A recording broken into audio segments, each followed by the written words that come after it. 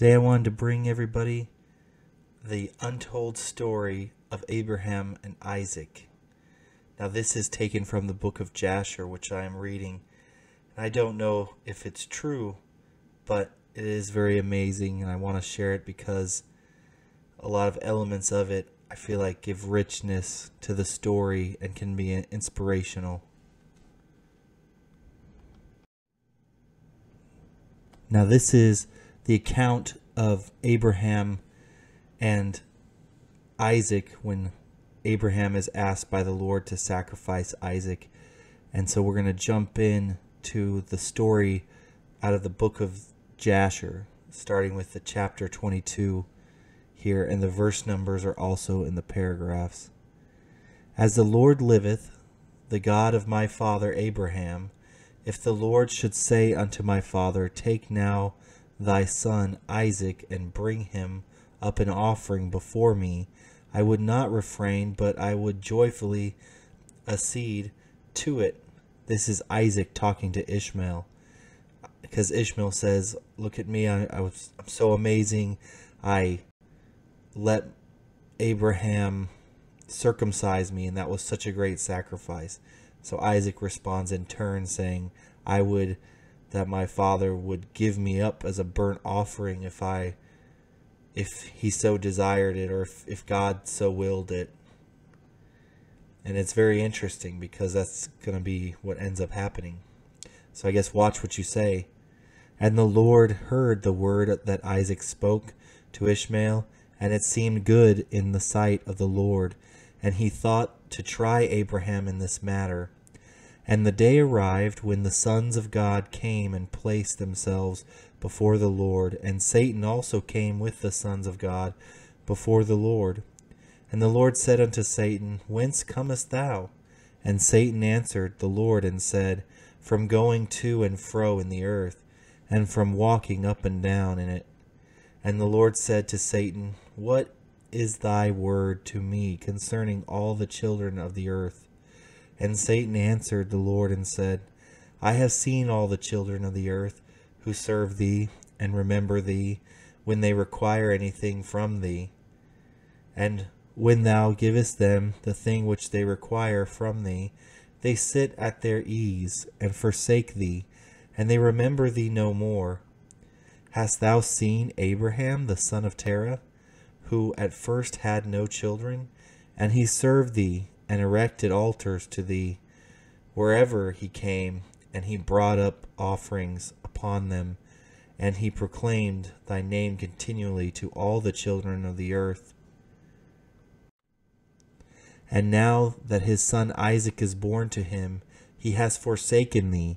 He has made a great feast for all the inhabitants of the land, and the Lord he has forgotten. For amidst all that he has done, he brought thee no offering, neither burnt offering nor peace offering, neither ox, lamb, nor goat of all that he killed on the day that his son was weaned.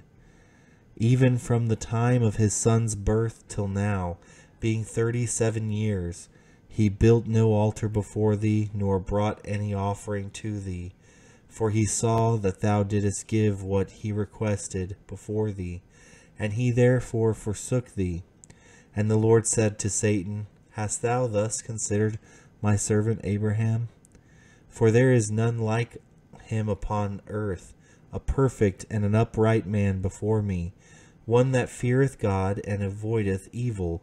As I live, where I to say unto him, Bring up Isaac thy son before me, he would not withhold him from me. Much more if I told him to bring up a burnt offering before me from his flock or herds.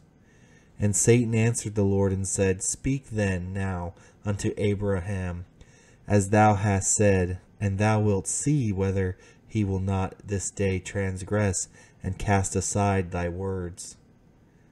So Abraham it's almost like Job's experience. It's very interesting. So the Lord commands Abraham to do exactly what he had mentioned to Satan, that he would have Abraham take his son Isaac, his covenant-born son, and sacrifice him as a burnt offering. And so Abraham prepares for this journey. And whilst Abraham was proceeding with his son Isaac along the road, Satan came and appeared to Abraham in the figure of a very aged man, humble and of contrite spirit. And he approached Abraham and said to him, Art thou silly or brutish, that thou goest to do this thing this day to thine only son? For God gave thee a son in thy latter days, in thy old age. And wilt thou go and slaughter him this day, because he committed no violence? And wilt thou cause the soul of thine only son to perish from the earth? Dost thou not know and understand that the thing cannot be from the Lord? For the Lord cannot do unto man such evil upon the earth, to say to him, Go slaughter thy child. And Abraham heard this, and knew that it was the word of Satan, who endeavored to draw him aside from the way of the Lord. But Abraham would not hearken to the voice of Satan, and Abraham rebuked him, so that he went away. And Satan returned and came to Isaac, and he appeared unto Isaac in the figure of a young man, comely and well favored. And he approached Isaac and said unto him, Dost thou not know and understand that thy old silly father bringeth thee to the slaughter this day for naught?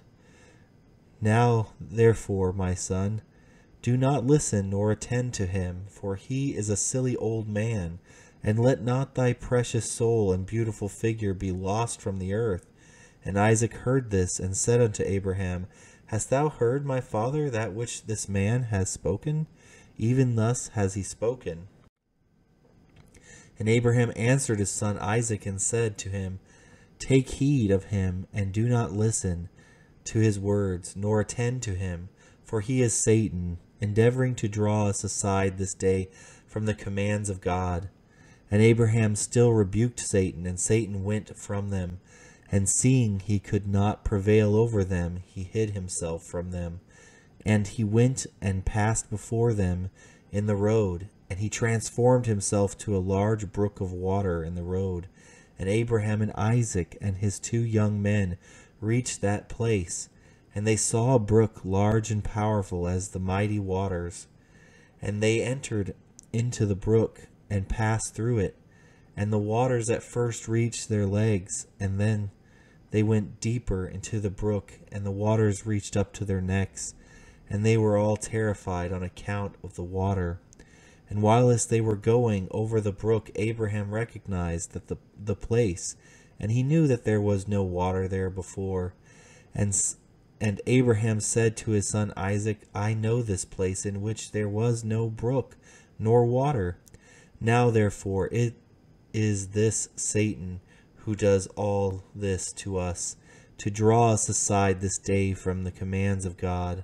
And Abraham rebuked him, and said unto him, The Lord rebuke thee, O Satan, begone from us, for we go by the commands of God.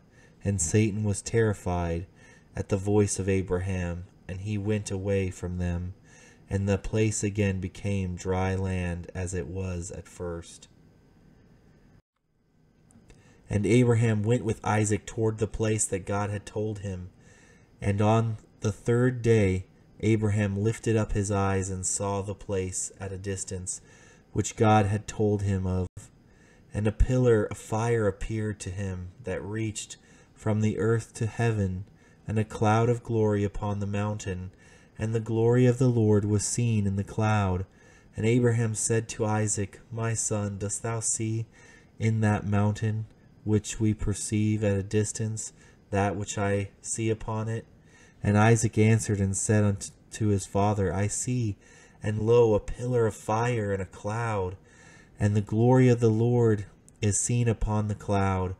And Abraham knew that his son Isaac was accepted before the Lord for a burnt offering.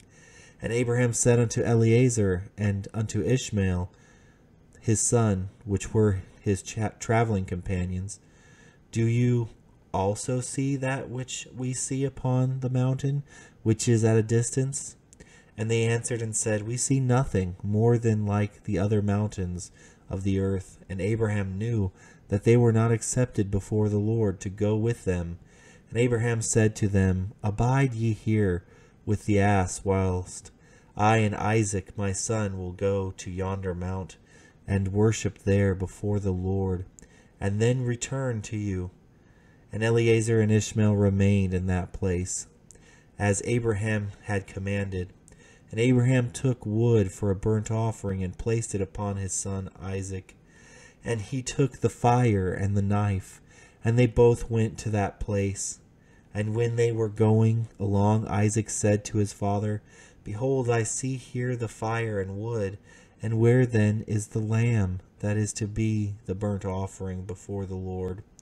And Abraham answered his son Isaac, saying, The Lord has made choice of thee, my son, to be a perfect burnt offering instead of the lamb.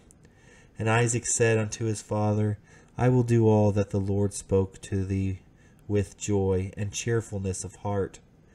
And Abraham again said unto Isaac his son, Is there in thy heart any thought or counsel concerning this, which is not proper? Tell me, my son, I pray thee. O my son, conceal it not from me. And Isaac answered his father Abraham, and said unto him, O my father, as the Lord liveth, and as thy soul liveth, there is nothing in my heart to cause me to deviate either to the right or to the left from the word that he has spoken to thee. Neither limb nor muscle has moved or stirred at this, nor is there in my heart any thought or evil counsel concerning this. But I am a joyful and cheerful heart in this matter, and I say, Blessed is the Lord, who has this day chosen me to be a burnt offering before him. And Abraham greatly rejoiced at the words of Isaac, and they went on and came together to that place that the Lord has spoken of. And Abraham approached to build the altar in that place. And Abraham was weeping, and Isaac took stones and mortar until they had finished building the altar. And Abraham took the wood and placed it in order upon the altar which he had built. And he took his son Isaac and bound him in order to place him upon the wood which was upon the altar, to slay him for a burnt offering before the Lord. And Isaac said to his father, Bind me securely, and then place me upon the altar, lest I should turn and move, and break loose from the force of the knife upon my flesh, and therefore profane the burnt offering. And Abraham did so.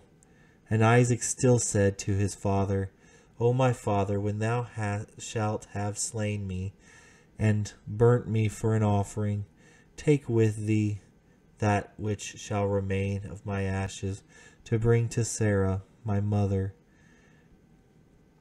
and say to her, This is the sweet-smelling savor of Isaac. But do not tell her this if she should sit near a well, or upon any high place, lest she should cast her soul after me and die. And Abraham heard the words of Isaac, and he lifted up his voice and wept when Isaac spake these words. And Abraham's tears gushed down upon Isaac his son. And Isaac wept bitterly.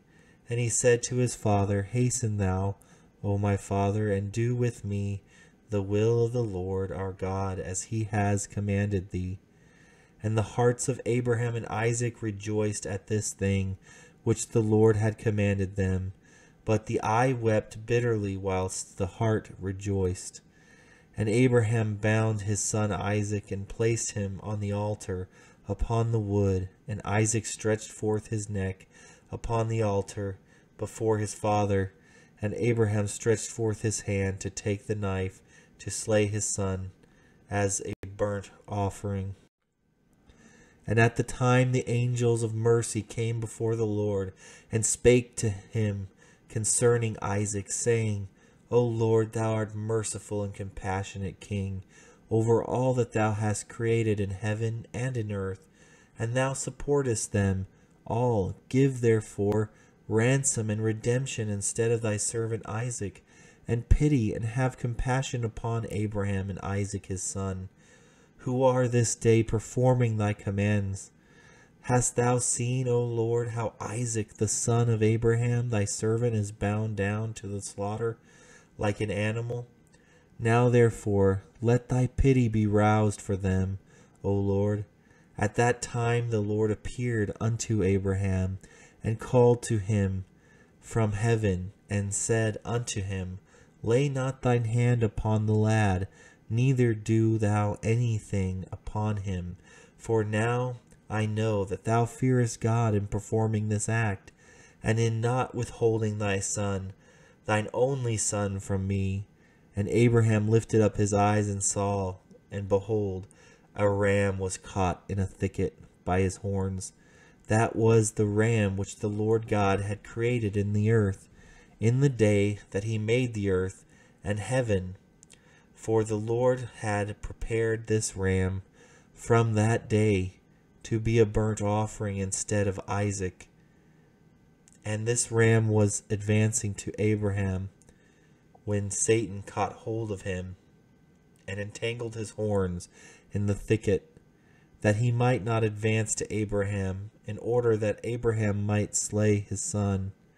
And Abraham, seeing the ram advancing to him, and Satan withholding him, fetching him and brought him before the altar, and he loosened his son Isaac from his binding, and he put the ram in his stead. And Abraham killed the ram upon the altar, and brought it up as an offering in place of his son Isaac. I hope you enjoyed this. It had some very interesting details and some interesting symbolism. For example, the ram that had been prepared from the foundation of the earth, I believe, is really symbolic of Christ. I'm not sure that that ram had actually been there that long, but I think it was meant to be understood symbolically.